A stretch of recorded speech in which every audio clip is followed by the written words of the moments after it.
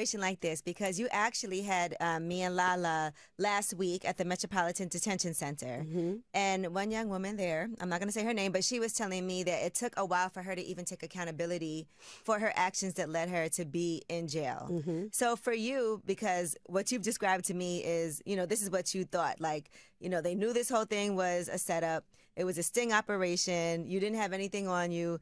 At what point did you say, I am taken, because and you might feel like this was a setup, this is not fair, and you would be angry to be in a situation like that, knowing that, like, damn, they just set me up.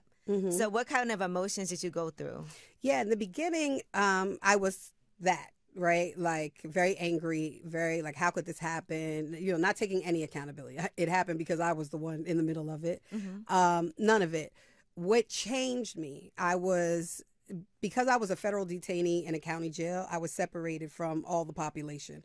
So I was in a cell by myself, 21 to 23 hours a day, and they would let me out to like take a shower, use the phone, maybe eat a meal. And this went on for 11 months.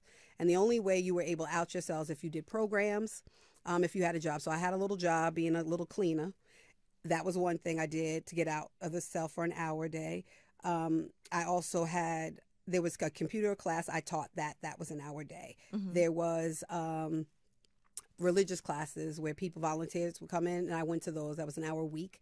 And then there was NA and AA classes. So Narcotics Anonymous and Alcoholics Anonymous. And I went to those just to get out the cell. And so I would sit in those classes and just listen. And at first, again, in my own arrogance and, you know, ignorance, I would just be like, whatever, when they're talking, you know, hi, my name is such, I'm an alcoholic or I'm an addict. I'm like, whatever, yeah, you know. And then one day I asked the question, and I asked this sister, like, why did you use drugs? Like, you know, we all know it's just say no to drugs. You know, you don't do drugs, they're bad for you. And she was like, well, my father had been raping me, and he gave me heroin for the first time, and he told me to take the heroin and the pain would go away. And another girl was like, well, yeah, the only time I was able to spend time with my mom was when we smoked crack together. Damn. And I was like, yo. And I mean, I just broke down and cried because now I could actually see the effects. Now I'm getting emotional now.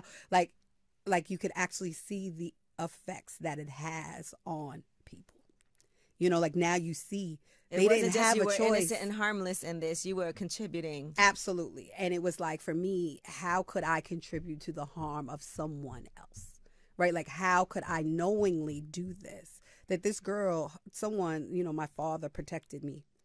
I couldn't think about somebody's father raping them, right? And that he gave her drugs so that he could continue to rape her, right? So to just even hear that and understand that, for me, it changed my life, like in that moment.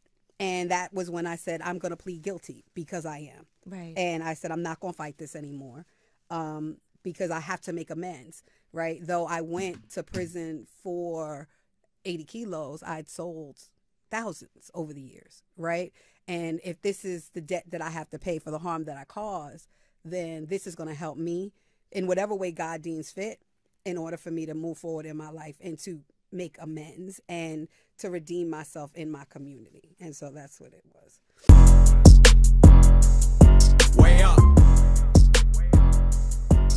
Yeah.